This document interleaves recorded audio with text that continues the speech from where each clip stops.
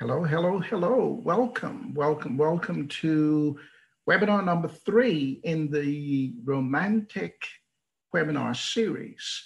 So if you are in, go ahead and let me know that you can hear me. Enter your name or say hello, like hello in the chat, and let me know whether or not you can hear me. So go ahead and enter your information. Just say hello. Let me know that you can hear me okay. Okay, I see that there are some people who are in fact showing up. This is good. So welcome, welcome, welcome. Welcome to webinar number 3, the do's and don'ts of divorce. I've lined up an exciting series for you today, and I hope that you will enjoy it. It's really designed to help you really improve the quality of your relationship, no matter what kind of relationship that you're in, particularly if you're in a romantic relationship.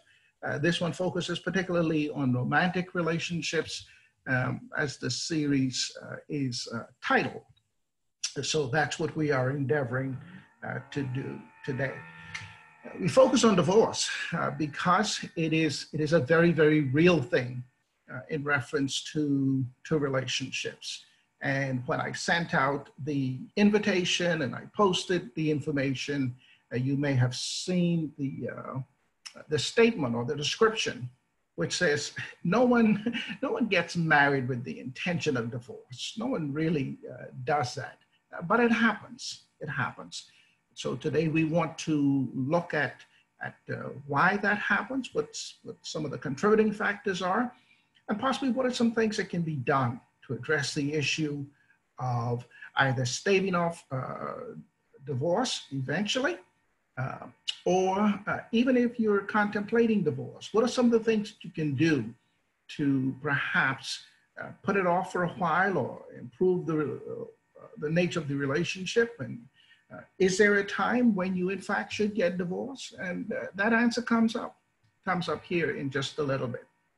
So go ahead and say whether or not you can hear me okay. And let's see, are you hearing me? I see several people are saying hello. Can you both hear and see me? Because I want to make sure that you can see me and you can hear me as well. So if you can hear and see, then let me know. Let me just double check something here to make sure that, okay, I think this is set up the way I want it set up. And okay, so let's jump in. Welcome, welcome, welcome. Welcome. I'll give it just another few seconds here before we go ahead and dive in headlong with what it is I want to address here today. So let me begin to share my information with you here in just a second. See if I can share my screen. I will do that here in just a bit, so that you will be able to see. So let's see if I'm going to do that here, and you will be able to, oops, did I do that right? Let me make sure I did that correctly. Hang on. Make sure I did that correctly. Hang on a second. I'm messing something up here. Give me a minute here. I will get it sorted out. I did have it sorted out in practice. It worked perfect. Let's try. Okay. And okay, should be working fine. Let's try that again and see. Okay, I think we are there. Ladies and gentlemen, welcome once again to Helpful Hasty's Romantic Relationship Webinar Series. This is webinar number 3. Webinar number 1, we addressed the issue. In fact, that webinar was titled, When It Comes to Love, Less is More. And that recording is available in the archives for those of you who are interested in getting it. And last month, webinar number 2 got a little bit deeper into the series to move beyond the issue of love, or look at love in a different manner. Webinar number 2 was titled, Do Not Marry for Love, Marry for ... Again, after laying the foundation in webinar number 1 and talking about when it comes to love, less is more, for me, it was important then to go on to say, subsequently, don't marry for love. Marry for something else. And the thing that we talked about was really marry for companionship. And between webinar number 1 and 2, if you haven't seen those, you really ought to contact me about getting the link so I can send you to the archives to get those materials, because webinar number 3 will then move on in the series to address this issue, as I said at the beginning, to address the issue of divorce. So let's jump right in, and the do's and don'ts of divorce. And so for those of you who may not know me, most of you do. I can see from those of you who have signed in, those are names that I recognize. Again, a number of my students are in the webinar. Welcome, welcome. Hope you had a successful semester now that this one is done. It was a different semester for all of us with having to do some things online. And I see also that there are some former students who are also in the webinar. Welcome, welcome, welcome. Thank you so much for being here. I'm Dr. Sam Hasty. And let me begin by just highlighting some of the things that are of value to me. First and foremost, I am husband to wife Gaynell. Gaynell is my wife, has been for 34 years, and hope it will be for another 340 years. Absolutely wonderful, wonderful wife. It's been a fascinating time, particularly during quarantine, because as we will see here in just a minute, there is something interesting to be said about the effects of quarantine on marriages. And my wife and I talked about this a couple of days ago. It's good. It's good to be able to spend even more time with her, as we have been able to, as a function of the quarantine. So again, Gaynell is my wife and have been, don't ever see that changing. Next, I am father to 2 daughters, particularly those of you who are students of mine. You know, I say I have 2 beautiful daughters who are also pretty. Samantha is now 30. If she's on the webinar, I don't know, she's going to be embarrassed by that. I don't think she will. But she has a birthday coming up here next month in June. And myself, by the way, celebrated my 60th birthday earlier this week. And it was good. It was a different time. I was planning to celebrate it with many more family members out of town, but that's okay. That got delayed. So we will do that another time. But my Samantha is 30, will be 31 here in another month or so.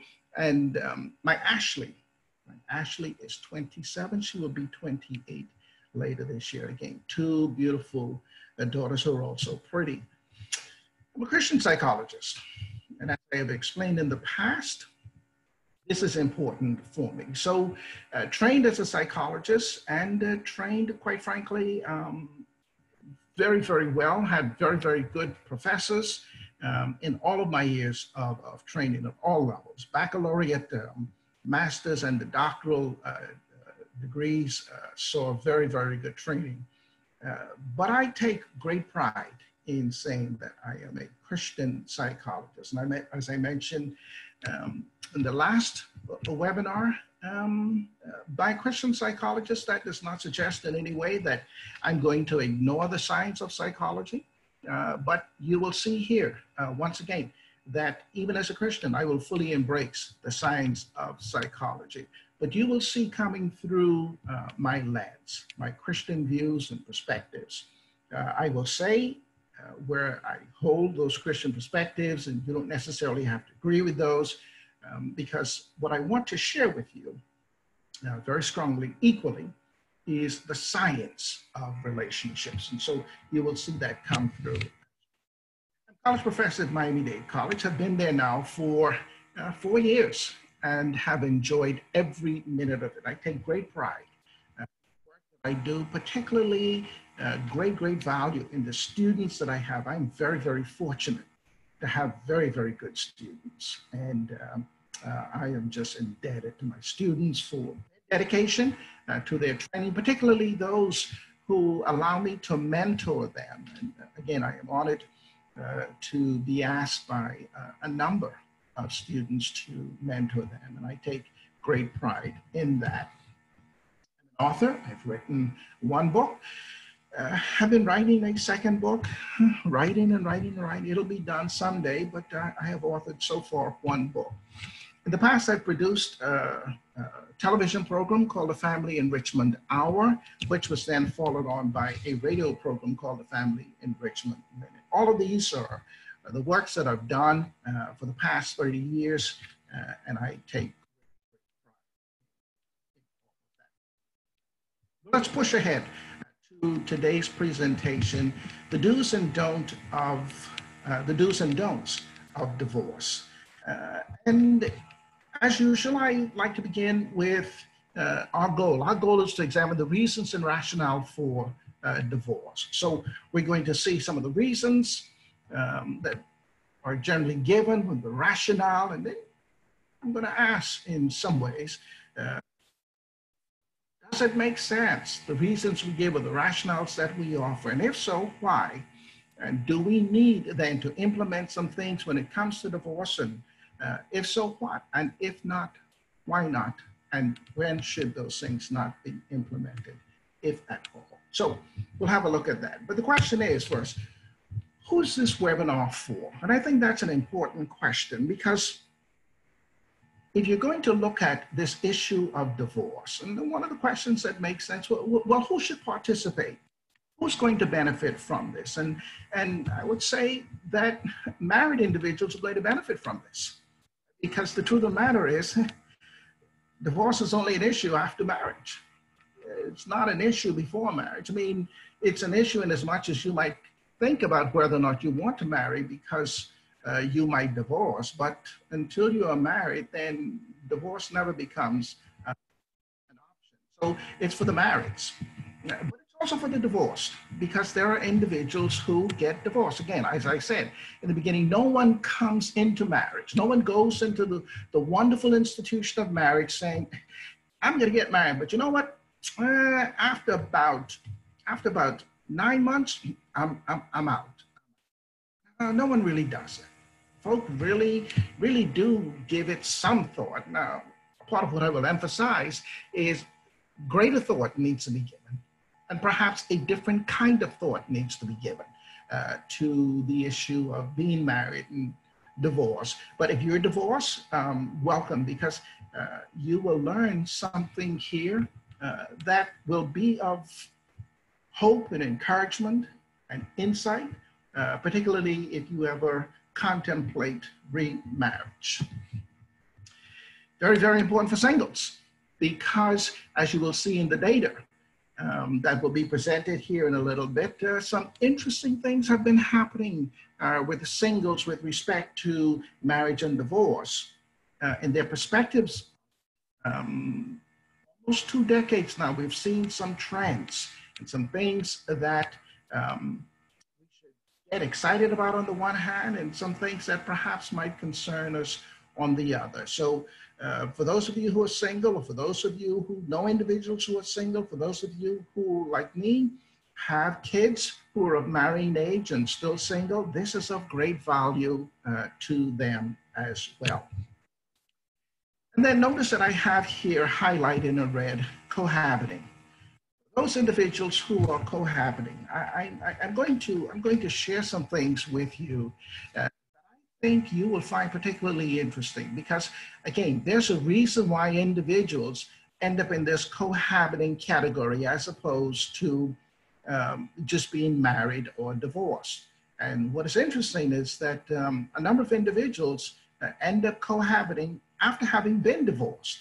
And so I want to look at that, and again, I highlight that for a special reason, because I think that's a group of individuals that really need special attention. By special, I mean special in all of the best possible ways. So those are the individuals for whom this is intended. And if you're in the webinar, you fall into one of those categories. The only one that isn't there is widowed, and you'll forgive me for having forgotten that, but widowed would fall right into that slide as well.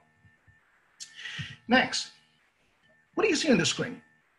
And because I'm attempting to do something there that some of you will recognize and some of you will not recognize, but it's my way of saying that as we talk about divorce here, it's going to come in a dichotomous view, right? There are at least two views that are going to, or two major views that are going to be presented here. And if you look at that screen directly in front of you, what do you see? For some of you, you see a chalice. You see something that might resemble a bird bath or a glass, a wine glass or something like that. Because that might stand out to most of you first. But my question is, do you see the two faces facing each other? If you don't, try now.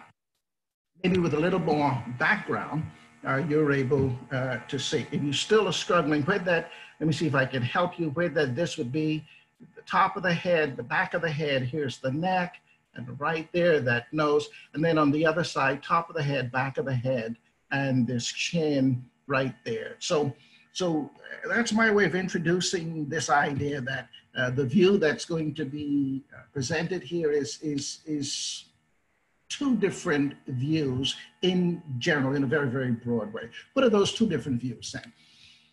On one hand, there's the sacred view. It's a sacred view. And by sacred, I get to that in just a second, but there's also the scientific view. And those two don't necessarily disagree, although sometimes we have put them at odds with each other, but they don't necessarily disagree, nor do they necessarily have to disagree. And I think it's equally important, especially for those of us who are Christians, to be able to have a sacred view, but also to have a scientific view. And now, when I talk particularly about the sacred view, it's really governed by biblical or religious views. And again, for most of us who are Christians, our view of divorce is governed by thus said the Lord, so to speak, what we've been taught according to Bible, and what we've heard preached from the pulpit. It is also sacred in terms of the do's and the don'ts are based on conservative versus liberal view of Scripture. Now, conservative versus liberal has nothing to do with politics, okay? So not that kind of conservative versus liberal, but conservative in terms of even within Christology. There is a conservative view of things, or more orthodox view of things, or there is a more liberal view of things. And again, depending on which of those views you come from, that's going to influence the way in which you look at divorce. So for example, from a very conservative view, if you have the conservative, particularly sacred view, then your belief is that there is only one reason for divorce, and that one reason is infidelity. If, however, you're of a more liberal view, then your view from that regard says, no, even from the guilty party in extramarital affair, and my spouse wants to then divorce me, if I ask for forgiveness, then God is gracious and he will forgive me. In a nutshell, and very quickly, that's the more liberal view, which quite frankly tends to be the more predominant view, even in the sacred school of thinking. Now, don't want to get into that extensively because that's a webinar all by itself, but perhaps another time we will address that subject exclusively. Again, when we talk about the sacred, pardon me, it's not going to be, or it will be addressed indirectly in this webinar. So again, as I said, you will see some of my personal views perhaps coming in. I hope I remind myself to tell you when my personal views are coming in, particularly based on my Christian beliefs. On the other side of the ledger, there's the scientific view. I hold to the scientific view very strongly as well. So what does that mean? It's governed by sociological, anthropological, and psychological science. And so even in preparing for this webinar, there's a lot of research that has gone into it. And I spent days and days, even before, just years and years of reading articles and studying theories and textbooks and sitting at the feet of learned men and women for many, many years. But even beyond that, just in the past several weeks in preparing for some of this and looking at some of the more recent research that has been conducted that has been able to inform us and will inform us about some of the trends that are taking place. That's a scientific view. It's a scientific view. And so we're going to look at some of that as well. In fact, quite frankly, our view is going to be more scientific than it will be sacred here this evening. But you will still see the sacred as it comes through. Number two, then, from a scientific standpoint, the do's and the don'ts are based on the research data. And so science is really all about the research. What does the research say? And it's difficult to argue with research. Now, how the research gets interpreted might be something else altogether. So we'll look at some of that a little bit here. It will be addressed directly in this webinar. So that's where a lot of our focus will be. What I'm hoping to do is to present a blended or diversified view of divorce. And as such, we're going to look at the decline in divorce. We're going to look at the materials and the myths of divorce. We're going to look at delay, not decline, and the increase in cohabitation. Cohabitation is on the increase. I'm going to look at that. I'm also going to look at what's the fix? What's the fix to this thing called divorce? If there is a fix, what is it? And finally, I want you to pay attention now for just a few minutes to get caught up on some of the latest news. And I found this particularly interesting, and so I wanted to include it here in this webinar. So watch your screens for me, please. I'm going to share a very brief video with you that talks about what's happening today. You've probably seen the jokes on social media about how after the coronavirus epidemic is over, birth rates and divorce rates are going to go up. Well, the fact is divorce rates do go up after periods of family time, like after the holidays. And divorce attorneys say they expect an onslaught when this is all over. Business is booming right now for Eleanor Alter, a prominent divorce lawyer in the epicenter of the pandemic, New York City. I'm seeing an uptick in calls. And she's not alone. A lot of family law attorneys are telling the New York Post that divorces are skyrocketing. Millions of families across the USA are sheltering in place, and they're spending a lot of time together. But instead of bringing them closer, some married couples are saying it's time, at least when the crisis is over, to go their separate ways and file for divorce. After the holidays and the end of summer, there is a spike in people contacting lawyers for divorce. Part of it is the kind of too much togetherness. Family therapist Melissa Tuin says the coronavirus crisis is causing husband and wives to make big decisions about their future. I do believe that this is the straw that broke the camel's back for a lot of couples, unfortunately. And a lot of it has to do with the lack of communication that they have in their relationship and the inability to seek help when they needed it, especially during these times. And when it comes to divorce among the uber rich, the sagging economy is also spurring the path to Splitsville. Certainly assets have gone down in value, but that's only a piece of it. So there you have it, a very quick news item. So we are seeing, and it is projected that we will see an increase in filings for divorce because so many individuals have been quarantined and spending more time together than they usually do. Let me say this very quickly and very as clearly and as strongly as I can. Divorce is not the problem. Divorce is not the problem.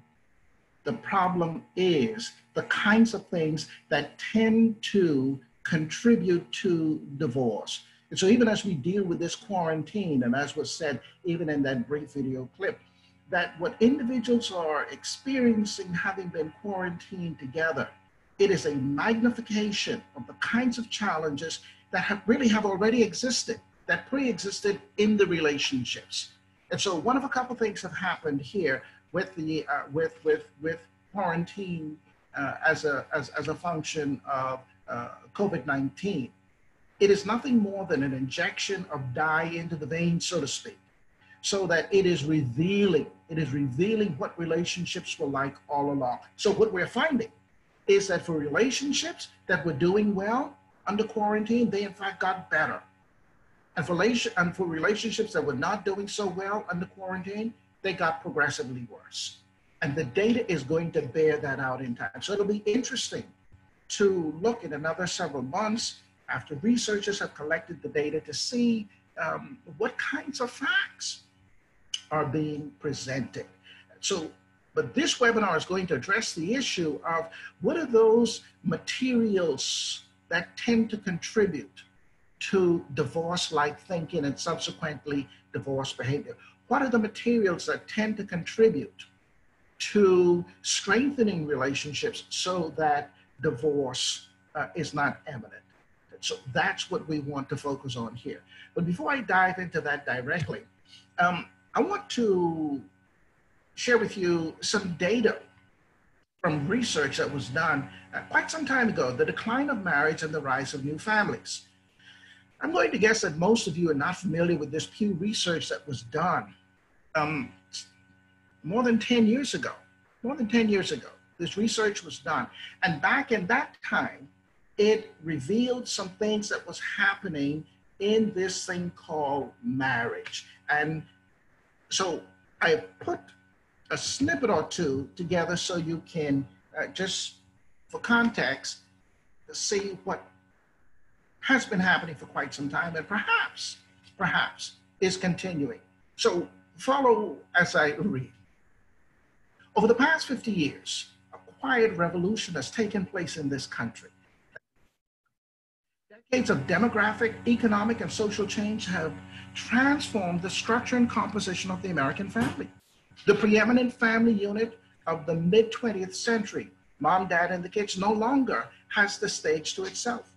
A variety of new arrangements have emerged, giving rise to a broader and evolving definition of what constitutes a family. At the center of this transformation is the shrinking institution of marriage. In 1960, 72% of American adults were married. By 2008, that share had fallen to 52%.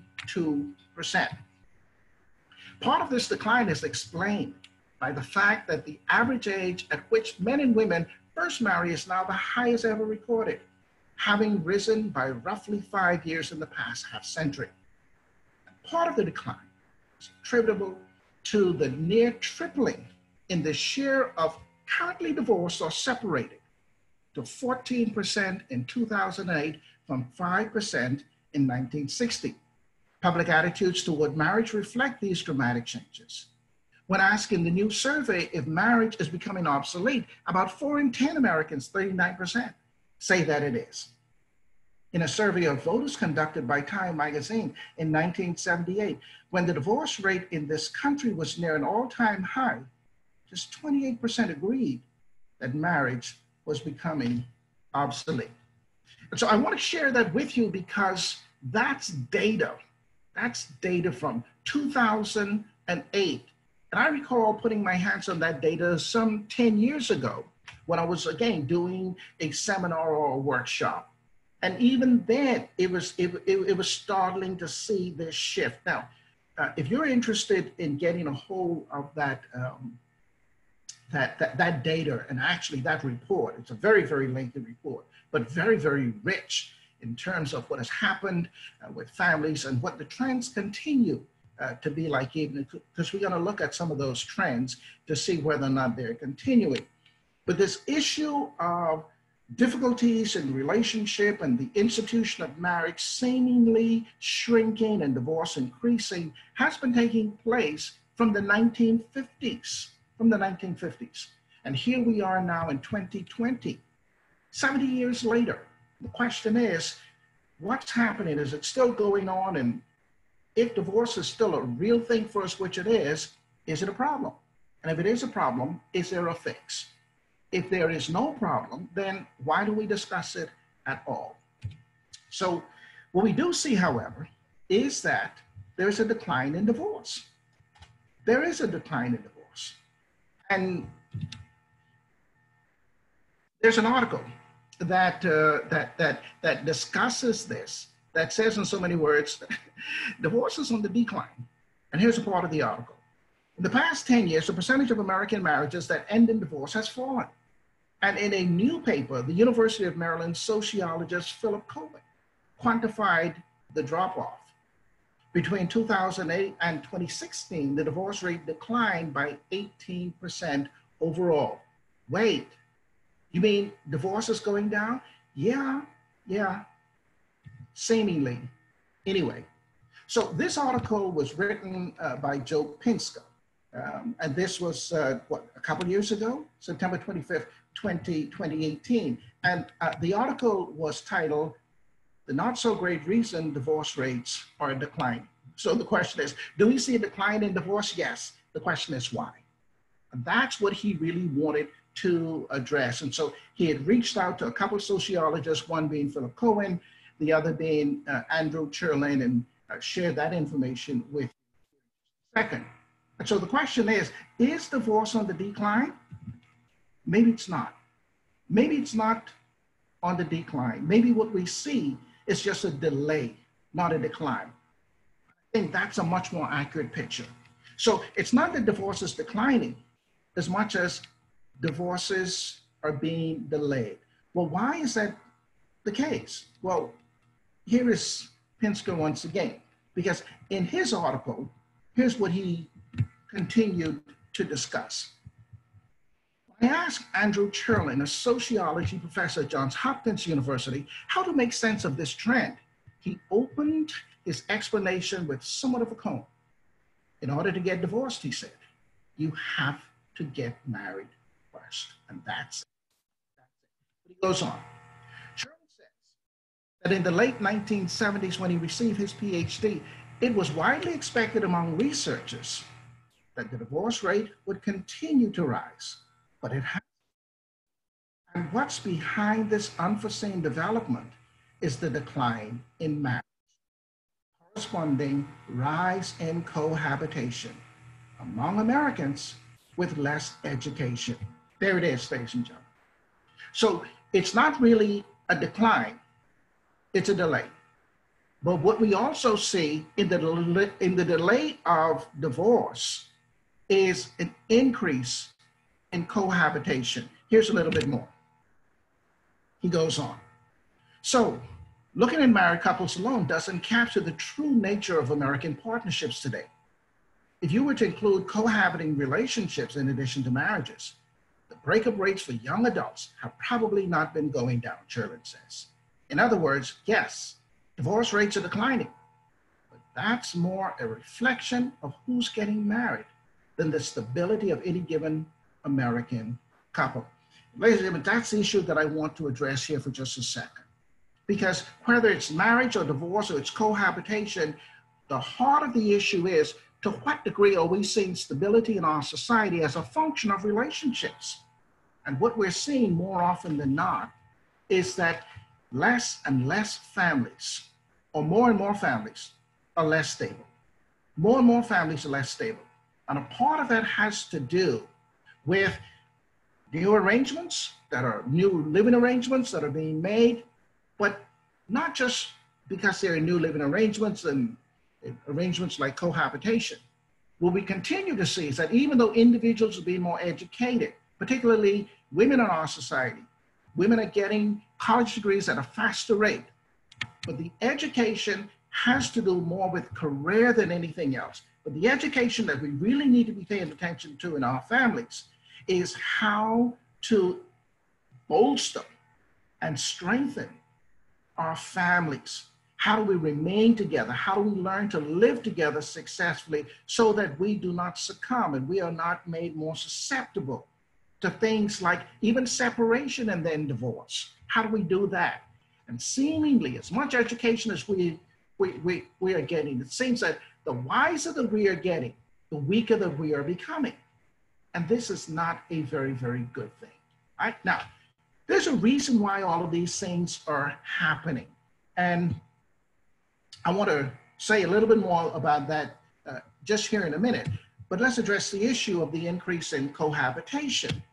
Because, again, in a few more articles, part of it, again, Pew Research, as marriage rates have fallen, the number of US adults in cohabiting relationships has continued to climb, reaching about 18 million in 2016. This is up 29% since 2007, when 14 million adults were cohabiting, according to US Census Bureau data. Roughly half of cohabitants, those living with an unmarried partner, are younger than 35. But an increasing number of Americans ages 50 and older are in the cohabiting relationships, according to a new Pew Research Center analysis of the current population survey. In fact, cohabitants ages 50 and older represented about a quarter, 23% of all cohabiting adults in 2016. Since 2007, the number of cohabiting adults ages 50 and older grew by 75%. This increase is faster than that of other age groups during this time period and is driven in part by the aging of baby boomers. In 2016, 4 million adults ages 15 and older were cohabiting, up from 2.3 million in 2007. By comparison, 8.9 million adults ages 18 to 34 were cohabiting last year, up from 7.2 million. What's going on? And what we see is that while there seems to be a decline in divorce, there is an uptick in cohabitation. Once again, look at that graph. And so it says right here, since 2007, the number of cohabiting adults ages 50 and older has risen. So look down, I'm sorry. I need to change that. Look down here for me, please. So 2007, 9, 11, 13, 16, same numbers here. So we look at 18 to 34, 2007, 7.2 million. 2016, 8.9, 24% increase. 35 to 49, 2007, 3.9, 2016, 4.7, 20% increase. 50 and older is the largest increase. We need to try to understand what's going on here. The older we get, the more we move away from marriage towards cohabitation, then maybe marriage doesn't work. Maybe marriage isn't working. Maybe it was never intended to work. Now, I don't believe that, but I wanted to pose that just as questions, because it seems that at 50 plus, as we get older, we would be wiser. But something is happening, and the question is what? Because in 2007, we go from 2.3 to almost double that, almost double, almost 100% increase, 4.0 in 2016. So what do you make of that? Where's all of this coming from? What do we do with that? Well, answers in just a minute. Let's go back to the Pew Research Center survey that was done in 2008. Let me also say this. This year is another time, this is 2020, and so the census The census is being taken this year. In about another year or two, we're going to get brand new data on these kinds of trends that have been happening. And so perhaps I will come back in another year or so and visit this topic again to see if this trend continues in this upward trajectory in terms of cohabitation, while divorce seems to be declining and marriage itself is also declining. But let's have a quick look here at what this article, another part of this article is saying, particularly in reference to the upside of marriage. Not all of the survey findings are harbingers of gloom and doom for the institution of marriage. Even among those who are not currently married, getting hitched continues to have appeal. Majority of adults believe that in many key realms of life, such as finding happiness, getting ahead in a career, or having social status, it doesn't make any difference whether a person is married or single. However, among those who believe it does make a difference, most say that being married is better. And so let's have a look at the data, because that statement comes from somewhere. This is the way we do research. We will survey thousands upon thousands of individuals as we begin to look at these different kinds of questions and institutions and value systems that we have. We want to know what's going on in our world. And so we conduct very, very large-scale surveys. It takes a long time to do that, collect the information, analyze it. Here's what we found.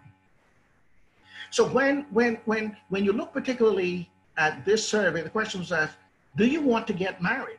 Percentage of unmarried saying whether or not they want to get married. So have a look at the data. Want to marry?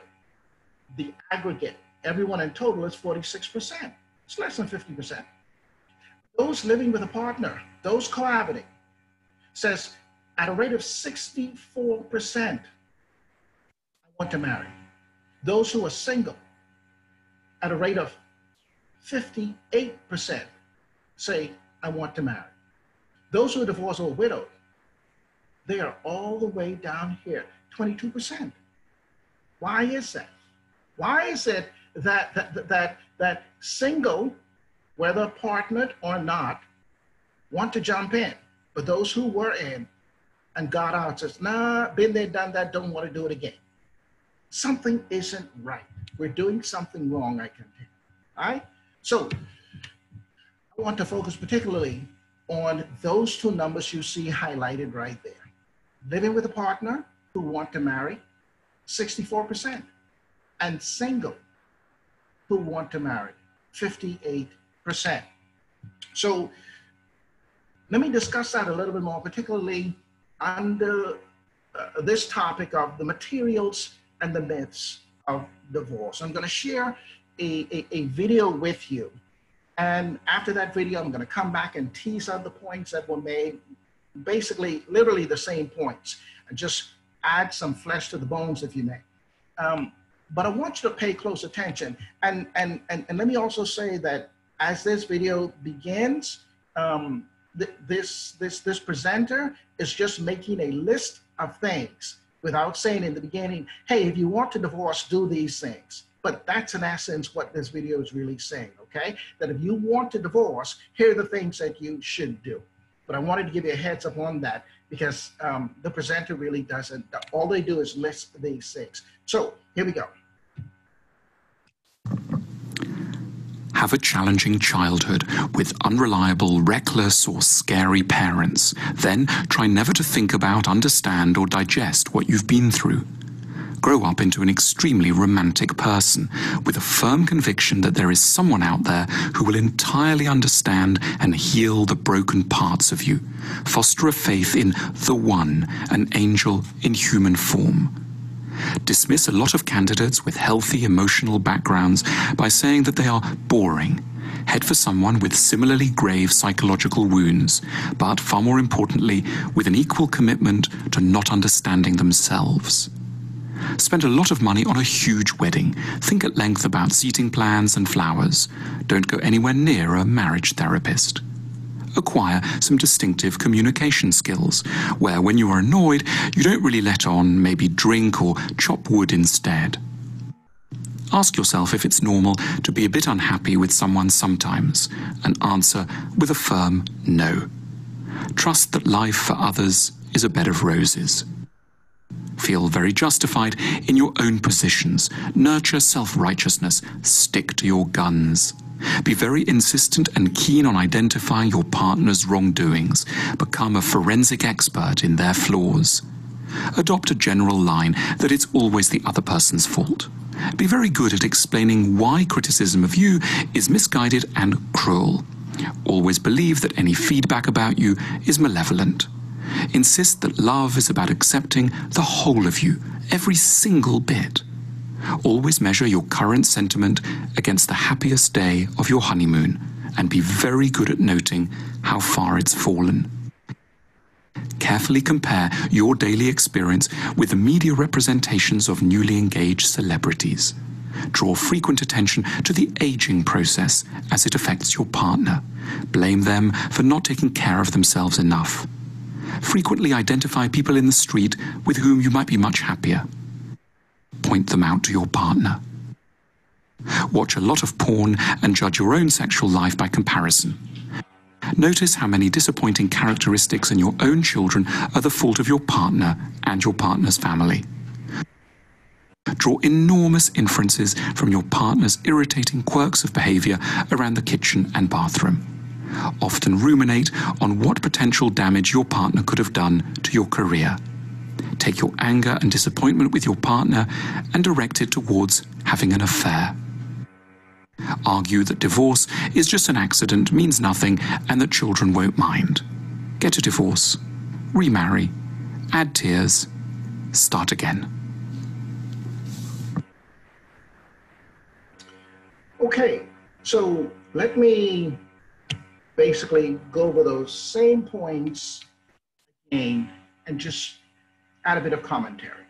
Now, one of the reasons I add these videos to the webinar is because the webinar is recorded, and for those of you who end up getting the link, you can archive it and go back and review it and reflect upon it, because there will be suggestions and recommendations in these webinars, the kinds of things that can be done to strengthen and enrich relationships. So let me begin here with the materials of divorce. And by materials, what I mean is things that contribute to or play a role in divorce.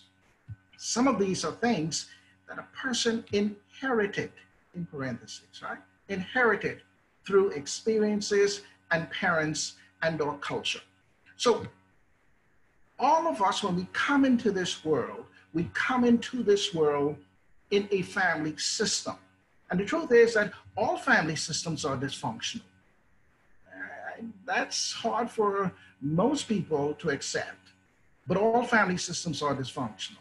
All family systems are also functional, but not all are dysfunctional or functional in the same way, at the same time, to the same degree, with the same thing. And that's what's going to be important here. So even when we come into families, and even when families are well-intentioned, things happen in the developmental process that shape the way we think about relationships, some for good and some for not so good. And so let's look at some of these materials that we inherit or we build on our own over a period of time. So first, I put in the category of dismiss, deny, and dodge. Have a challenging childhood with unreliable, reckless, or scary parents. Then try to think about, understand, or digest what you've been through, right? So it's actually then try never to think. Let me do that again. Have a challenging childhood with unreliable, reckless, or scary parents. Then try never to think about, understand, or digest what you've been through. This is what I refer to as dismiss, deny, and dodge. Truth of the matter is, once again, we have these kinds of experiences. Not all of us have the same kind of experiences. And even when we have similar experiences, they are still different to certain degrees. There's no such thing as a perfect childhood. There's no such thing as a perfect parent. And so we all come into adulthood with a certain degree of baggage. I tell the joke sometime to my daughters that I hope when their mom and I pass on that they inherit some kind, or they get some kind of financial inheritance, right? So that either from life insurance that we now have that they can inherit, or the $2 that we will leave in the bank or some sort. Hopefully there will be something. But even if that doesn't happen, that their mom and I have already set aside a special account to be touched for one reason and one reason only. So that when they get into adulthood and they begin to feel like they were shortchanged or cheated or something happened to them because of their parents, they should go into that account and take the few dollars that are there and find a good psychologist to work through their issues. Because none of us are perfect. Even the best of parents, even those of us who are trained in mental health, even those of us who are trained as helping professionals, we don't get it all right all the time. And so the truth of the matter is, all of us come into adult relationships in kind of a frayed, if not broken way. And the worst that we could ever do is dismiss those realities, deny them, or dodge them. It only makes things progressively worse. Let's go, next. So continue to deny, dismiss, and dodge. Dismiss a lot of candidates with healthy emotional backgrounds by saying that they are boring. Head for someone with similarly grave psychological wounds, but far more importantly, with an equal commitment to not understanding themselves. This is crazy. We do this all the time. And one of the mistakes that we have made is that we tend to believe that we have to marry or be with someone with all of these similarities, like ethnicity and from the same country, speak the same language, and on and on and on and on. The truth of the matter is, the vast majority of those things really do not matter, really do not matter. Because two human beings from any kind of background can make a relationship work if they want it to work. Now, people may have their preferences. They may have their preference ethnically. They may have their preference racially. They may have their preference academically, socioeconomic. It's okay to have your preference. There's nothing wrong with preferences. But to select your preference based purely on the idea that you have to be with this person because of their race or their ethnicity, or because they're a college graduate or not a college graduate, rather than looking at your own brokenness first and then that other person saying, okay, what am I doing to fix me? What is that person doing to fix them? Because if we don't do something about that, it's going to create some problems. And unfortunately, what happens is that, particularly for singles and cohabiting adults who come into relationships, they do not pay attention to these kinds of things. If you're single and you're cohabiting and you're not paying attention to your own brokenness or that of the person you are living with or dating or plan to marry, something is going to happen that's not going to end up very good. Because you are dismissing, denying, and dodging some very, very serious realities here. Next, dismiss, deny, and dodge. Acquire some distinctive communication skills where when you're annoyed, you don't let on. You drink or chop wood instead. Ask yourself if it's normal to be a bit unhappy with someone sometimes, and answer with a firm no. Again, this is crazy. This is crazy.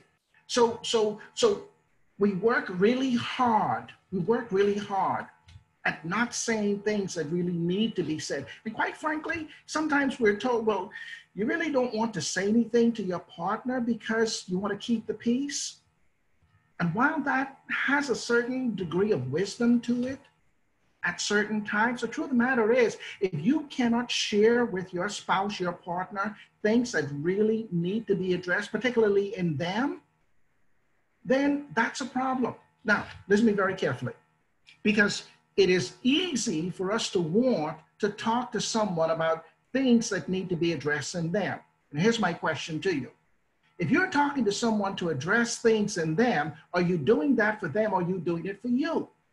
One more time. If you're talking to someone so that they would address things in them, are you doing it for them or are you doing it for you? If you're doing it for them, great. If you're doing it for you, that's a problem. That's a problem. Because our focus really needs to be on looking at the other person's best interest first. What's in their own best interest? And to the degree that that person now is being told about what's in their own best interest, and then they want to work on that or deal with that thing, we then become the recipient of the better person that they have become. But in our selfishness, what we tend to want to do is to want people to get better for us. That is purely selfish and doesn't work. People see right through it and it creates major, major problems. But in addition to that, so the next part of this, ask yourself if it's normal to be a bit unhappy with someone sometimes, and answer with a firm no. We all are unhappy with other people at some times, and it's okay to say yes. It's okay to say yes. But once again, when we are unhappy with someone, we need to find out whether or not our unhappiness with them or wanting them, or even in our drive to be happier with them, is something we really need to deal with.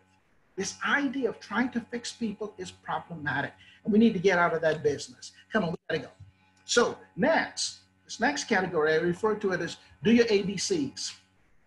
Accuse, blame, and criticize. The point made was be very insistent and keen on identifying your partner's wrongdoings. Become a forensic expert in their flaws. Adopt a general line that it's always the other person's fault. Not too much commentary is needed for that. That's not good. The idea of accusing, blaming, and criticizing, really no one wants to be around that. And if they do, that's a problem. That's a problem. Because it means that in the crevices of their mind, that is what they have become accustomed to. If they're craving for accusation or blame or criticism, then they're very, very broken. But most people don't want that. Most people don't. What we do in many instances, we end up being the accusers. We end up being the ones to blame. We end up being the ones to criticize. Because there's something very broken and flawed within us that really needs to be addressed. Next, reflect. Always measure your current sentiment against the happiest day of your honeymoon, and be very good at noting how far it's fallen. Carefully compare your daily experience with media representations of the newly engaged celebrities. This is a problem. This is where we begin to say, you know what? When we first got married, things were great. Things were great. The truth of the matter is, for the vast majority of people who marry, they marry on the basis of romantic love, which it's unsustainable. And so for that reason, reality sets in. And when it does, it becomes easy to reflect on that romantic period and say, you know what? You changed. Truth of the matter is, there was no change. That was just a put on for a long time. In one of these webinars, I will address the issue of limerence.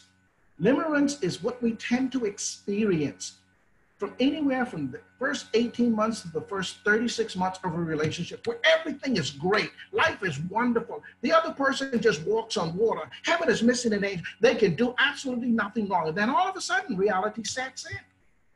Limerence is a function of romantic kind of thinking. And as I've said in the past, and I will address it again in another webinar somewhere, romance isn't real. It never was real. Go back and look at the history from 900 years ago. Romance was a fictitious language that was created to do nothing more than entertain. And anytime we get caught up in the romantic kind of thinking, as I said in another webinar previously, it's okay to be romantic, but to recognize that it has its limitations, but only for a period. But when we want to live in the romantic narrative forever and ever, and we begin to reflect, there's only one other option, and that is to also regret. So if you want to reflect and regret, that's a good step to divorce. By the way, I'm not suggesting that you do that, okay? Just to be clear. Next, behave badly. Watch a lot of porn and judge your own sexual life by comparison. Now, ladies and gentlemen, I can spend the next webinar or two addressing the issue of porn. I'm going to try to do it here in 60 seconds. And of course, I won't do it justice. But porn is becoming more and more pervasive in relationships, more and more pervasive. And there's a misunderstanding generally about why people tend to indulge in pornography. So one school of thought is that, well, individuals do it because they want something that they cannot have, or they're just wishing that they did have. And while that might be true, that's not the leading thought. The leading thought is that many people who continuously participate in pornographic material is individuals who are looking to feel a sensation of some kind. In many instances, wherever there's porn present in a relationship, there's also the absence of sensitivity and warmth and compassion and tenderness and kindness. And so a lot of individuals who will then turn to porn to look for a physical sensation to try to create those feelings that perhaps they would get, not necessarily sexual feelings also. But we need to address this at some point, because porn is a huge, huge problem. And by the way, not just for males, not just for males. It is becoming more and more of a problem for females as well. But let me push. Behave badly and justify it. Take your anger and disappointment with your partner and direct it towards having an affair. Argue that divorce is an accident, means nothing, and the children won't mind. This is absolutely not true. So let me very quickly address this issue. If you are currently having an affair, you're blaming your partner or spouse for that, they're not to blame. You do what you do because that's what you want to do. If you have ever had an affair, no one forced you to do that. You did that because that's what you wanted to do. If you are thinking about having an affair, it is what you are wanting to do. It becomes very easy. Again, go back a couple slides where I said, accuse, blame, and criticize. It becomes very easy for us to blame others for our bad behavior. The truth of the matter is, people do what they want to do. Now, are there things that a partner might do that contribute to someone doing something that maybe they should not do? Yes, that's very true and very real. Contribute? Yes. Cause? No. And there's the difference. Contribute? Yes. Cause? No. Because someone might nudge, but pushing you over the side? No, you weren't pushed over the side, you jumped. You may have been pushed close to the edge, but you jumped. So again, let's get out of the idea that we can justify bad behavior, no matter what kind of bad behavior it is. In this particular instance, we're talking about extramarital affairs. But for you to speak to your spouse unkindly or to your partner unkindly, to treat them psychologically, mean, that's not right. It just isn't right. And those are the kinds of things, again, that would contribute to divorce. But let's have a look now at the myths of divorce. These are the things that encourage and promote a divorce mindset. Again, the thinking about divorce, the kind of mindset that says, yeah, divorce is really a good idea. It's a good option here. Now, again, to be clear, not everyone thinks like that. And when people get to that point, but there's a certain kind of thinking that goes into creating a mindset of divorce. They often swing in the polar opposite direction of the materials that we just discussed, that contribute to or play a role in divorce, and therefore tend to have a fairy tale and unrealistic quality. Again, the myths are these fairy tale and unrealistic kinds of things about divorce that we tend to conjure up in our mind. Here they are. Find the perfect partner. Grow up Into an extremely romantic person with a firm conviction that there's someone out there who will entirely understand and heal the broken parts of you. Foster faith in the one, an angel in human form. There is no such thing as a soulmate, ladies and gentlemen. Now, if that strikes you as odd or controversial, I'm going to have to let that sit for right now. But the truth of the matter is, no single person in this world has been created or evolved just for you, nor you for anyone else. The truth of the matter is, we tend to want to believe that because we want to feel special. We want to feel like someone just out of the blue just came along for us. That simply is not true. There's no perfect partner.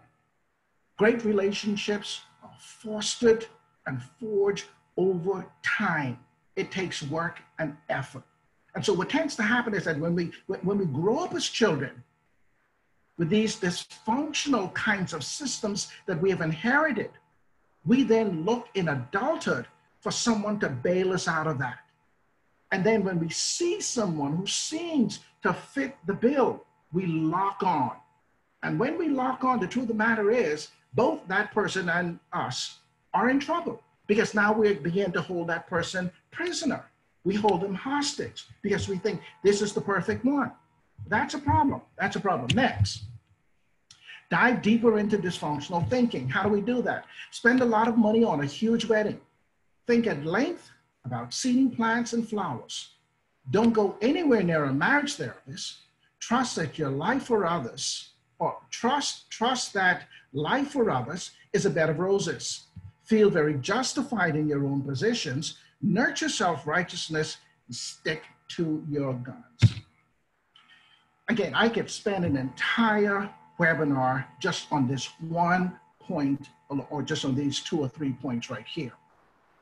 Marriages and wedding ceremonies are becoming more and more and more expensive, more and more and more outlandish. And the research is showing that the average wedding right now is costing somewhere between $25,000 and $30,000, taking the average person or the average couple 5 years to pay it off. And in many instances, within the time that they are paying off the wedding bill, they're also considering paying the lawyer for divorce.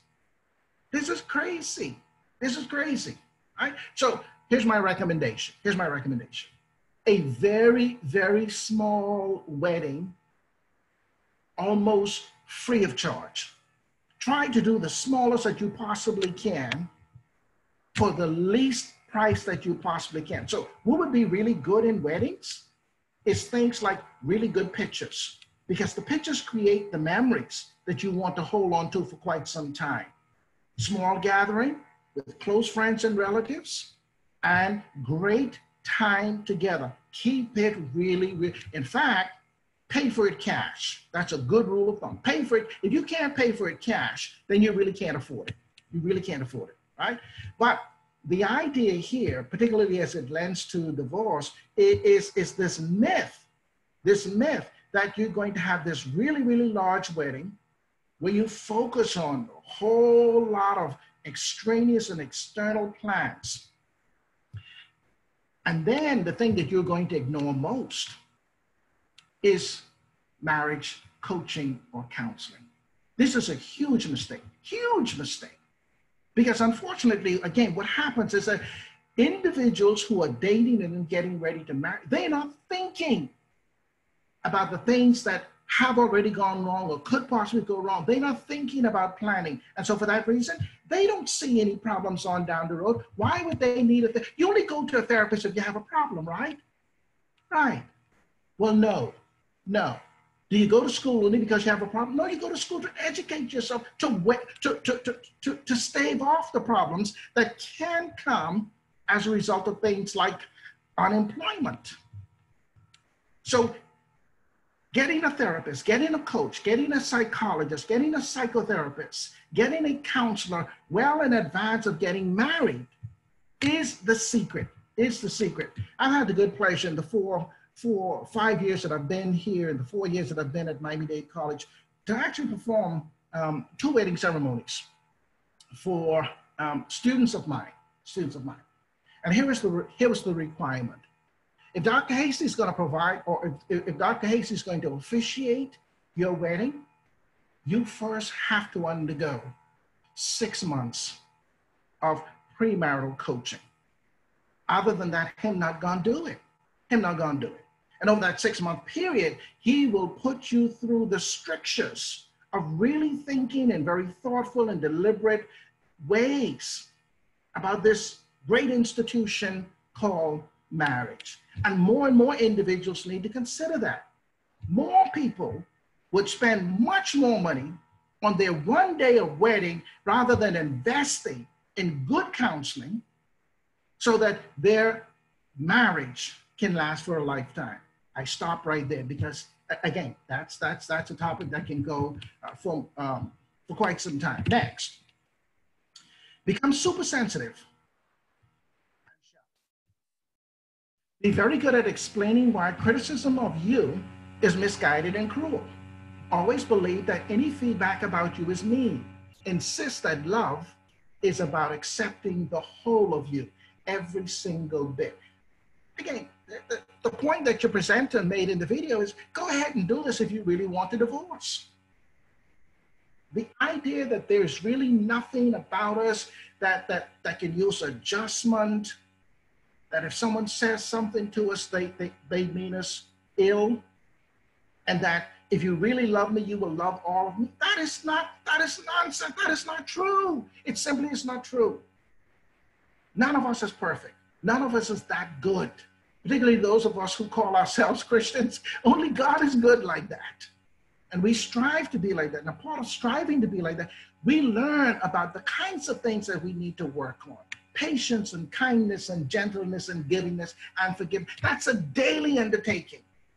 And just to do that for ourselves, by ourselves, is enough. But to be able to do that with someone else, then even becomes much more of a challenge. And so peel back on the sensitivity. Don't be so shallow. If someone really wants to be with you, why would you think that they would be out to get you? Those are the kinds of stinking thinking, as I call it, that pervades relationships that ultimately would lead to divorce. Very quickly, we gotta go. Pretend to be secure. Draw frequent attention to the aging process as it affects your partner. Blame them for not taking care of themselves. Frequently identify people in the street with whom you might be much happier. Point them out to your partner. That is the very epitome of insecurity. We all age. We all get older. Just recently, I celebrated my 60th birthday. If you were to look at a picture of me at 16 years of age, it would look very different. My skin would look a little bit tighter. I would have a little bit more hair. No, I take that back. Okay, so I haven't been able to have a haircut, and this is the longest my hair has been in a quarter of a century, 25 years. But I used to have less of a receding hairline. We all change. We change physically. But what should also happen is that we should change emotionally, psychologically. We should get better with that. So even as we get older, we should get better. And for us to pretend that that is not true, it doesn't happen, simply is not real. I like the song, and I made reference to this in another webinar. I like the song that Randy Travis, country singer Randy Travis, made popular several years ago. I will love you forever, amen. And one of the lines in that song that I really like, he says, listen, I'm gonna love you even when your hair turns from brown to gray. In fact, when it all falls out, I'm still gonna love you. Why? I didn't marry you for your hair.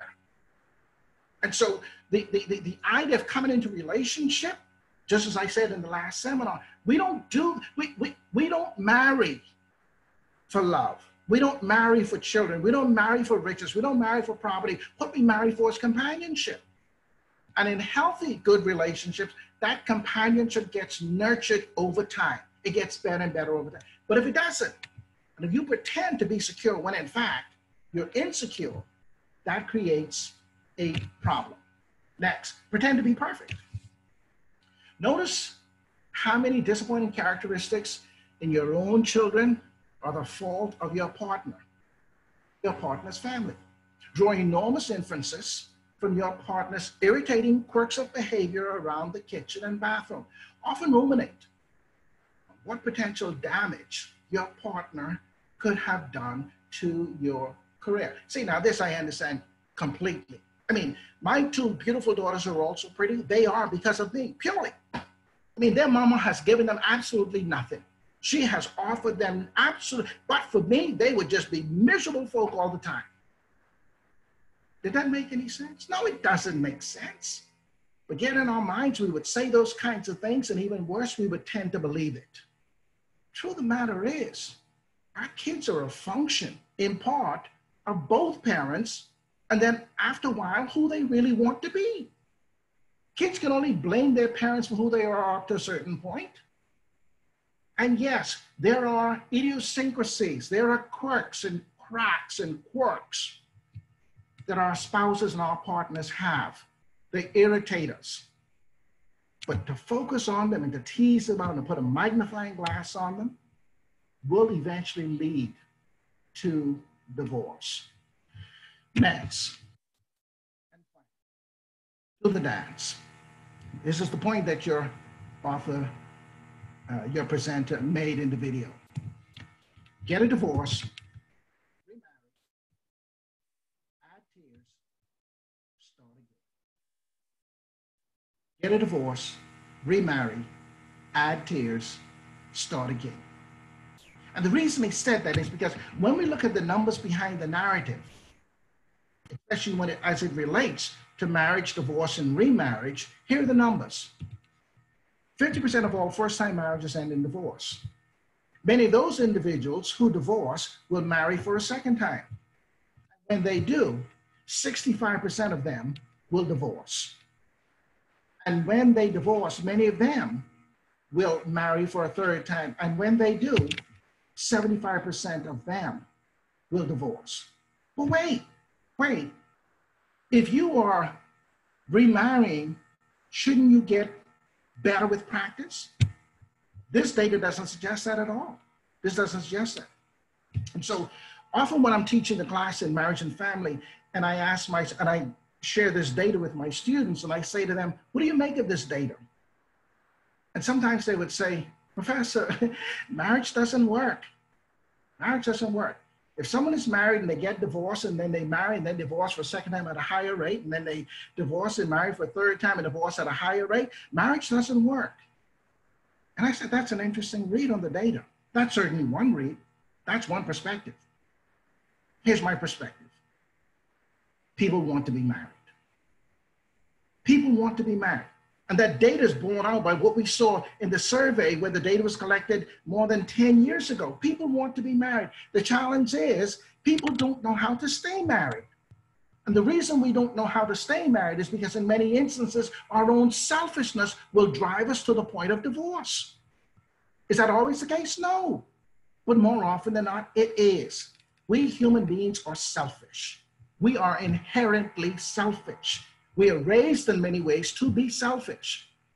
And if you can hear yourself say, I'm not selfish, let me tell you how. That's because you are selfish. The truth of the matter is, the more that we begin to accept and embrace the fact that we are selfish, the easier it becomes for us to work on becoming selfless. And that's my challenge to you. That's my challenge to you. So, is divorce ever justified? Are there times you should ever get divorced? The answer is simply yes. I don't believe that no one should ever divorce, even for those who are conservative. And by the way, I'm conservative Christian, where I was raised to believe and actually used to stand in the pulpit and preach that but for sexual infidelity or marital infidelity, you really should not divorce. I've changed my view on that.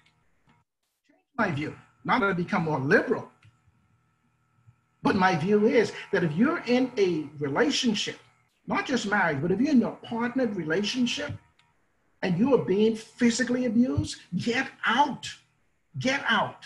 Now, does it mean that if you get out that you necessarily have to divorce? No, no. You may want to work on some things, but don't stay there and take a beating. whether you're male or female. And by the way, if you don't know, males are physically abused at an even higher rate, if not equally rate, as females. We don't hear of it because, you know, it wouldn't be very manly to share that information, right? You're going to go to the police station or go to the precinct and say, my wife or my partner just beat me up. Fellas, gather around. This guy is saying, woman just beat the daylights out of him. Boy, what's wrong with you? And unfortunately, he now has to deal with the shame of that. But it's very, very real. And so most men do not report that because that's not the manly thing to do, but it happens. So here's my point. If you're in a relationship, in a marriage, on a partnered relationship, dating relationship, and you're being physically abused, get out. Get out. It's not always easy because in your mind, you have told yourself, unfortunately, in many instances, perhaps you deserve it because you were behaving badly. Perhaps you deserve it because your parents or someone in your developmental trajectory always said that you were ugly or dumb or stupid or didn't deserve it. If someone mistreated you, you deserve it because you brought it on yourself. This is nonsense, absolute nonsense. And so is there ever a place for divorce? Yes, there is. If there's psychological and emotional abuse, deal with that. And if you have to separate for a while that gets addressed, separate. Do not stay in a relationship where you're constantly being pounded upon. But does that also mean that you should very lightly enter this thing called divorce? Absolutely no. I don't think you should. Divorce has some very, very heavy consequences. You'll see in just a minute. We got to go. So what's the fix? Very quickly, we're way over time. Thank you for being patient. If you have to go, I understand completely, but it's recording, and so you'll have access to the recording. We still have at least another 10 minutes here. So what's the fix? I'm going to share with you very quickly 2 videos in succession to address the fix, and then I'm going to open it up for questions if you have questions at that point. So watch these videos in succession for me, please. They really address the fix. The idea that one is in many ways an extremely difficult person to be in a relationship with may sound rather improbable and even at points offensive. Yet fully understanding and readily and graciously admitting to this possibility might be the surest way of making sure one is an endurable proposition over the long term. There are few people more deeply insufferable than those who don't, at regular intervals, suspect they might be so. We are, all of us, invariably hugely tricky characters. We don't need to know anyone in particular to know this about everyone. We have all, in some way or another, been inadequately parented. We have a panoply of unfortunate psychological traits. We're beset by bad habits. We're anxious, jealous, ill-tempered, and vain. We are bringing an awesome amount of trouble into someone else's life by agreeing to be their partner. We tend to be shielded from this unwelcome news prior to a big relationship through a mixture of sentimentality and neglect. Our parents loved us too much to tell us. Our friends don't want to get bogged down in detailed critiques of our personalities. A pleasant occasional meal is all they want from us. And our exes were too keen to escape from us to offer up a helpfully detailed critique of our personalities. They simply told us they needed a little bit more space or needed to take a long trip to India. Furthermore, when we're on our own, we just don't notice how annoying we might well be in the eyes of others. Perhaps we were in a sulk for the whole of Sunday, but no one was there to be driven crazy by our self-pity and our passive fury. We may have tendencies to use our work as an escape from intimacy. But so long as we're not permanently with someone, we can pass off our eccentric hours without comment. Our peculiar eating habits won't be real until there is another person across the table to register our challenging chewing sounds and ingredient combinations. Eventually, a partner will call us out on these traits. It feels like a horrible personal attack, which a nicer person wouldn't put us through. But it's no such thing. It's an inevitable response to our failings, which anyone would need eventually to bring up. Our partner is not really doing anything odd. They're merely holding up a mirror. Everyone seen close up has an appalling amount wrong with their characters. It's not us, it's the human condition. The specifics vary hugely, of course. People are nightmarish in different ways. But the basic point is there. Whatever we think or feel about ourselves, we will be revealed as sorely defective upon close-up, prolonged inspection. Sadly, it's not that our partner is being too critical or unusually demanding. They are the bearer of an inevitable bit of bad news, that we are a nightmare. Being asked to acknowledge one's flaws isn't a request to admit something very strange. What would be strange would be to think that one was without major defects. Of course, we have some delightful qualities as well, but it does mean that we are unavoidably going to be very hard for another person to live around. We need, therefore, to ask ourselves in as candid a manner as we can manage what specifically might be slightly crazy or desperate or undeveloped in our characters. Maturity involves having quite a detailed answer to the question, how are you difficult to live with? A presumption of one's own innocence is at the heart of self-righteousness and cruelty. Because our minds may go blank at this point and remember only our tender and beautiful sides, we should lean on a set of prompts. For example, when I'm annoyed, I have a tendency to...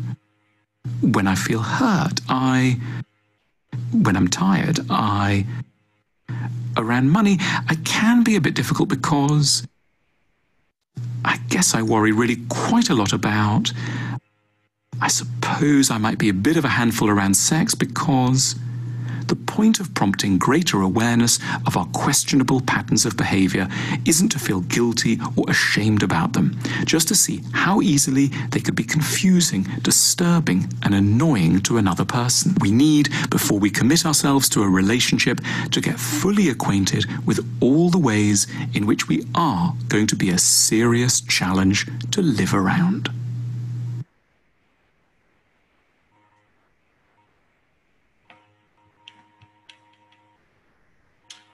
Our relationship reboot cards inspire conversations that can help to rekindle love between you and your partner.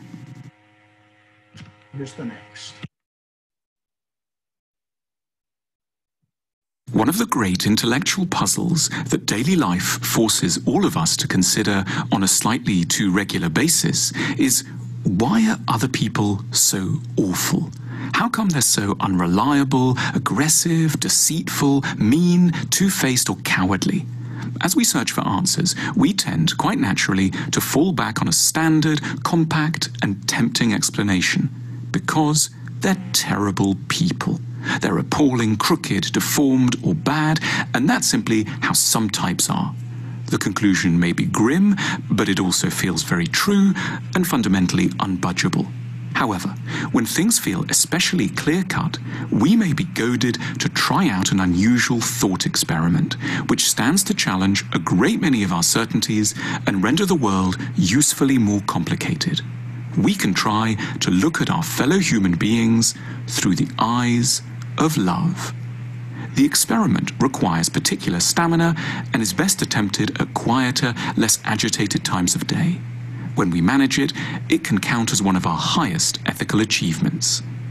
We are normally resolutely on our own side, deeply invested in our own point of view, and prone to trade in settled and moralizing certainties. Yet, very occasionally, we have the strength to look at other people through a different lens. We notice that their reality is likely to be far more complicated and nuanced than we first expected, and that contrary to our impulses, they may be deserving of more sympathy and consideration than we thought, even though they might have hurt or frustrated us, even though their behavior might run contrary to what we expect, and even though the temptation is always to call them idiots and numbskulls and move on. Looking at another person through the eyes of love involves some of the following steps. Imagination. Moralistic thinking identifies people closely with their worst moments. Love thinking pushes us in another direction.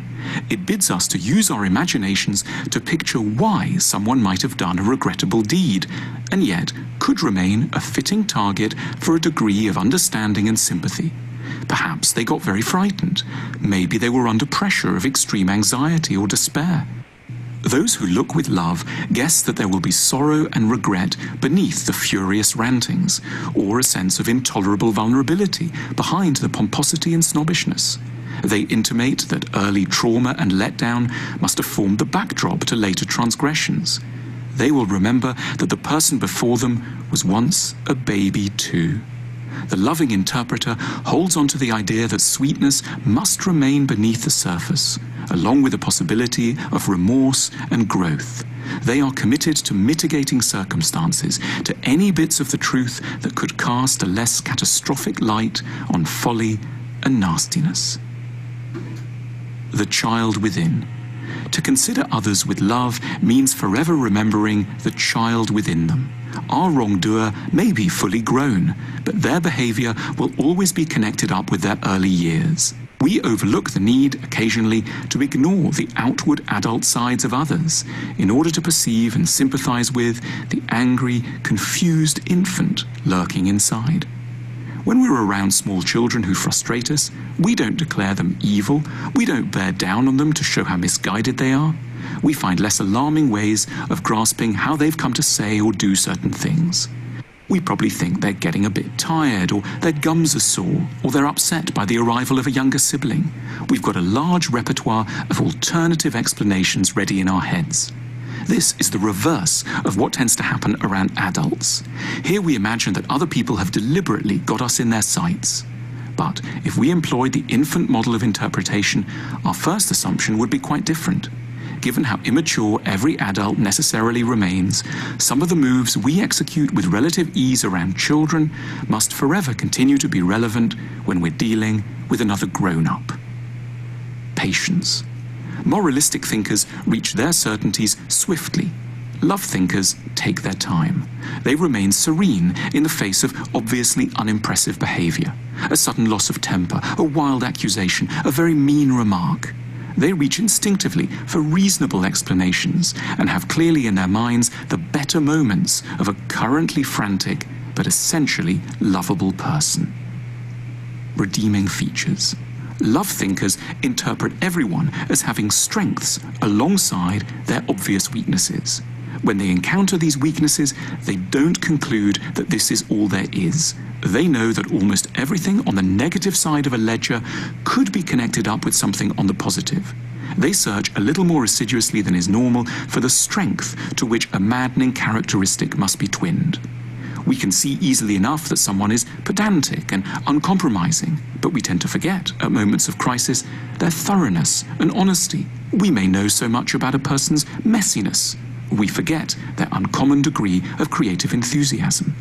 There is no such thing as a person with only strengths, but nor is there someone with only weaknesses. The consolation comes in refusing to view defects in isolation. Love is built out of a constantly renewed and gently resigned awareness that weakness-free people do not exist. We are sinners too. The single greatest spur towards a loving perspective on others is a live awareness that we are also deeply imperfect and at points quite plainly mad.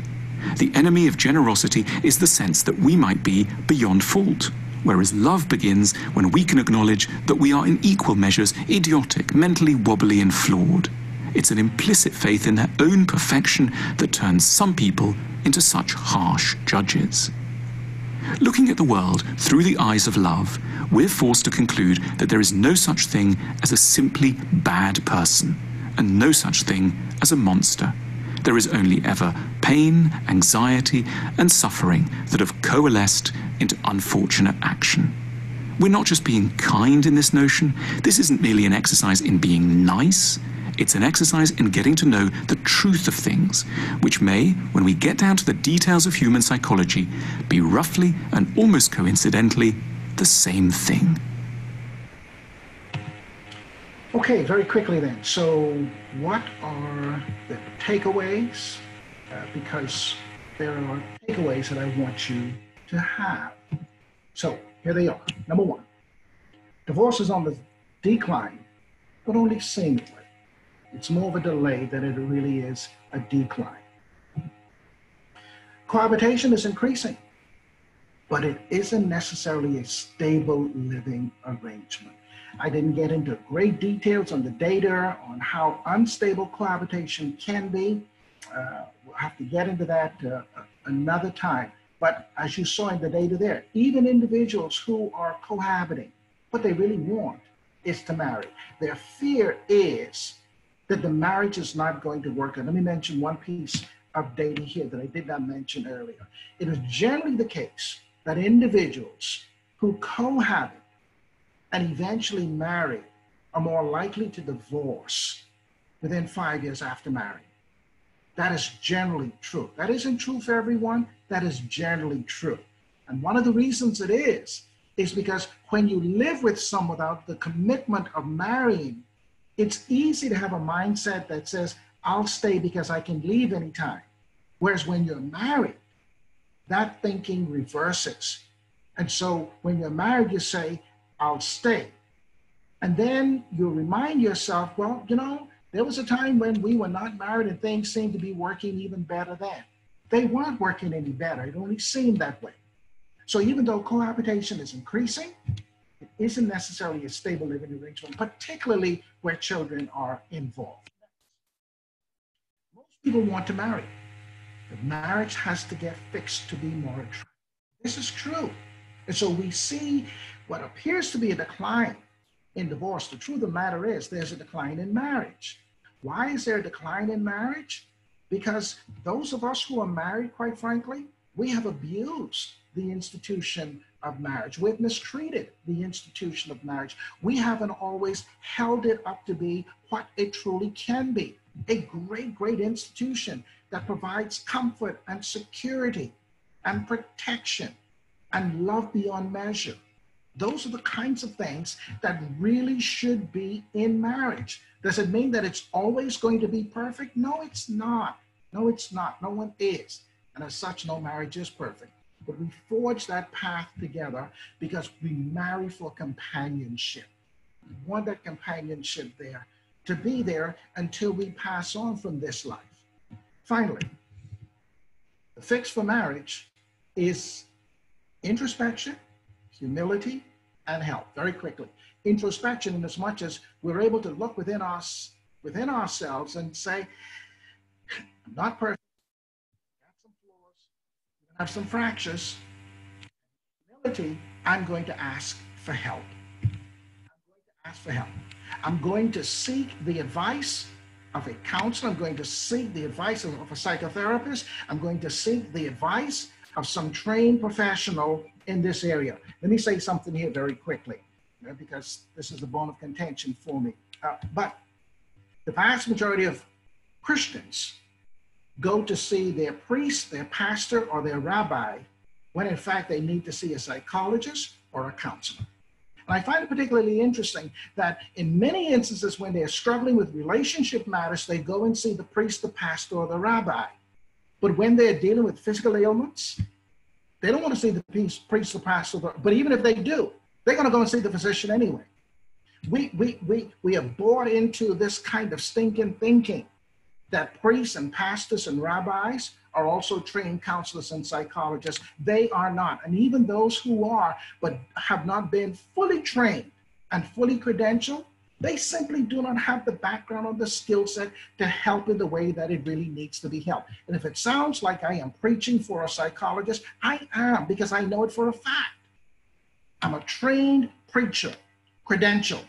I've done it. And in all of the training that I've had to become a preacher, all of the training that I got as a counselor, I can fit into a teacup, if that. But as a psychologist, I got the kind of training and background that's really needed to help people. So here's my point to you. Do you want to get better in your relationship? Get help. Now, does everyone need deep psychological rescue? Well, yeah. Okay, maybe no.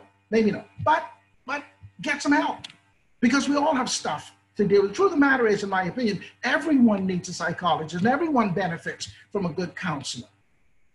But we know that finances and money, that become an issue, but do what you can. Again, if you have to spend the money to get that done, then do it, because you're going to end up losing more money in other ways in the long run. Okay, I'm off my soapbox in that regard. Listen, we are at the end. We're at the end. That was the longest webinar. I say the longest. That was an hour and 35 minutes so far. I thoroughly enjoyed it. I hope you got something out of it. Thank you for your kindness. I'm going to pause for a minute because you might have some questions. And so if you have questions, go ahead and put them in the chat box so I can see them and I can address them. But thank you so much, first of all, for your patience in just working with me through that material, and your kindness, and even wanting to show up. Again, all of this is being recorded, and so make sure you get the recording, go back and look at it again and again and again. Discuss it with your partner, discuss it with your spouse, use it in your Sunday schools, use it with your children, use these materials because you will find them to be very, very helpful. At least I think so. Okay, let's open it up for questions, and let's see what questions you have. Hang on, I need to, okay, so hang on a second. Let me just change. So I can see those questions. See those. And hang on, stay with me for just a second. And this. Okay, so let me see if those, oops, did I do that right? Okay, so what questions do you have? Let me try again, let's see.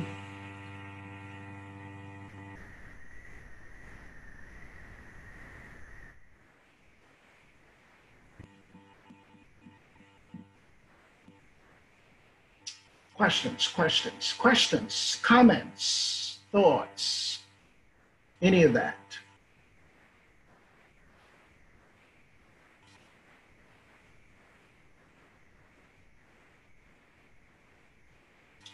Okay, I'm not seeing any. And so, wait, hang on. Let's see if I'm doing this correctly. Oops, hang on. Chat. Any questions there? Let me see if there are any. Oh, okay, let's see. Here's a question. Did the data explain why cohabited couples that then marry are more likely? Oh, okay, so that question may have come. Yeah, I see that question came earlier. As I mentioned, so yes, those who cohabit, they're more likely to divorce because cohabitation gives the wrong impression of marriage. So cohabitation is not a commitment. It seems like a commitment. The truth of the matter is that you're not committed until you're committed. And what happens is that when you make the commitment, things change. Psychologically, things change. You get to a place where you understand, okay, this is permanent. Permanent in as much as I just can't pick up and walk out, and because there's another video here and don't have time to show it, wouldn't share it right now anyway, talks about one of the reasons we marry. One of the reasons we marry is because we want to get entangled, so to speak, because it is the disentangling. Anyone who's been married, and particularly those who are divorced, know better than those who haven't been divorced, that it is the distangling. Imagine planting a seed, and then that seed growing into a tree. And then after many years, you pull that tree out of the ground. It's a big gaping hole. It's a big gaping hole. The issue with, by comparison with cohabitation, is that it's a kind of tree where the roots just grow right on the top. They never really go into the ground. And so when you take off, it's really no big uprooting, except where children are involved, because they get attached. Okay, so let's see, are there other questions? Okay, I think those are the questions. I don't see anything else, and so that means one of two things. Either you understand it all really well, or you don't understand a thing, or you're just tired and really need to go. Whatever the case is, listen, I've had a blast. And so I have thoroughly enjoyed it. Thank you so much for your time. Please continue to be safe. as so many states beginning to open up and things are going to change for us all. But please be safe, remain healthy, and stay tuned for the next webinar, which will get announced in about 2 weeks, and then you will get reminders about that. Ladies and gentlemen, thank you very kindly. That is it for now. Have a great night and a great time until we meet again. Bye for now.